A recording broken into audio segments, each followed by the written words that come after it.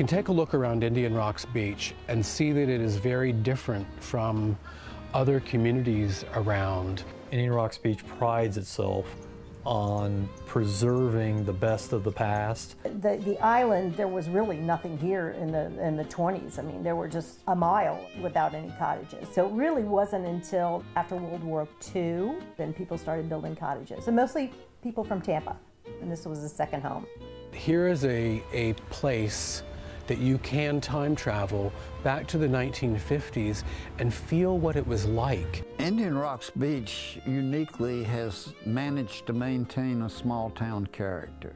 And there's a strong local desire to protect and retain that character. Our Plein Aire cottage artist took the plight, and instead of tearing down those old homes to create a sense of what yesteryear was like, and refurbish those homes back to the way they are today. Not only is the artwork incredible, but the story and the advocacy is a story in and of itself. If you've probably seen them, but they wear these glorious dresses, and they're very free spirits, and they're basically our Hollywood. Just talking about y'all, were you? Yeah.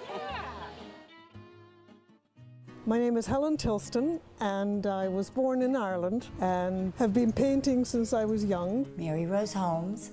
I'm one of the Plein Aire cottage artists and enjoyed art all through my childhood and up through college. We moved here approximately 22 years ago.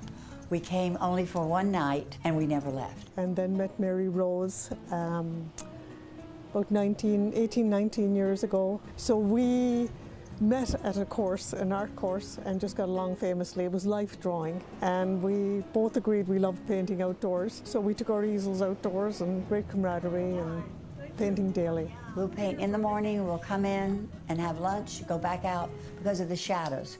We love the shadows in the late morning, great shadows in the late afternoon. Plein air painting is painting in situ or on location. Plein air is painting outside. You see the light, you see the shadows so much better. If you paint from inside, you're usually painting from a photograph. And a photograph makes the painting flat. You don't see around the tree, you don't see around the cottage. Once you paint outdoors, it's very difficult to go back to the studio because there's reflected light when you're outdoors. You're aware of the sights, the sounds, the smell, the mood, and I think as an artist, you put that into the painting. When you take a look at some of these works, you can't help but look at the beauty of it. There's color in here that is amazing. There's the scenery, there's the architecture, there's the plants. It's absolutely stunning. And then when you actually see it in person, you're like, oh, this is just amazing. We love them. They really are our royalty. Many paintings capture my sight, but not all capture my heart. And we only paint originals. We do not duplicate our work. So then when the painting goes on to you, some of you is also included in that oil painting. We are often approached while painting, and we love it. We can paint and talk at the same time. And it's really neat because as we're painting, they are noticing these wonderful cottages. Also, they're noticing our paintings, and a lot of times they buy them right off the easel.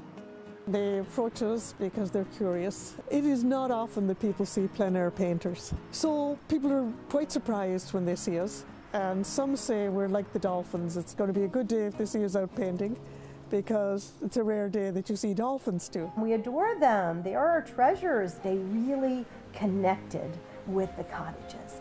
I think the plein air artists have had a tremendous impact in raising general public awareness, not just in Indian Rocks Beach, but in the surrounding area, about the nature of the cottages and the fact that they're threatened.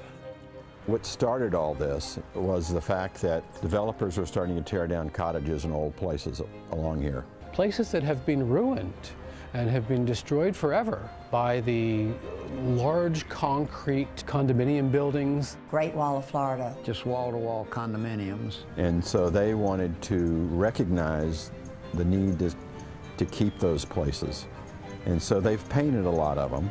I think by preserving some of these beautiful cottages and allowing future generations to see what old Florida really was and how beautiful and quaint and just absolutely drop-dead gorgeous old Florida was. We wanted to capture the essence of the cottages, the beauty of these little cottages, just get their memory on a canvas. Each cottage that was demolished and each condo that went up got a variance.